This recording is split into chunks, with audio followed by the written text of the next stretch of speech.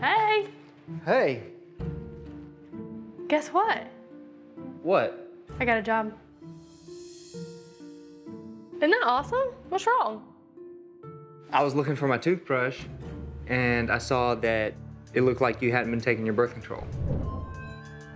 No, I haven't. We're not doing anything, so why would I take it? Why do you have these? I'm trying to be healthy for when we decide we want to have a baby. The doctor told me last year to start taking these. I saw that, and I didn't know if you had been trying to get pregnant. Been trying? Yeah. I'm actually kind of hurt that Josh thinks that I would secretly go behind his back and try to get pregnant. That's something that I would never do. Do you know how I would feel if we were to have gotten pregnant, knowing at the back of my mind that I did that on purpose, going off birth control and everything just so I could get pregnant? I mean, when you decide to have a baby, you both sit down and you talk about it and you make that decision together because it's a life-changing moment in someone's life, so why would I do it behind his back? I can't believe you would doubt me like that.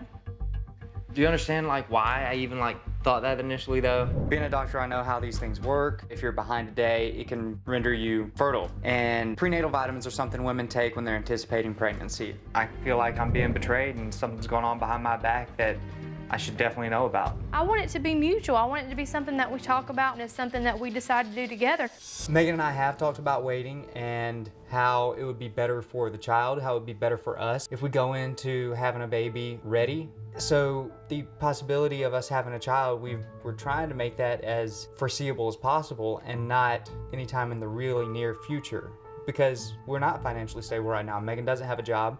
And those are things that have to happen before I really want to start a family. I'm tired. I'm tired of a lot of things. I'm gonna go take a shower and go to bed. Okay. All right.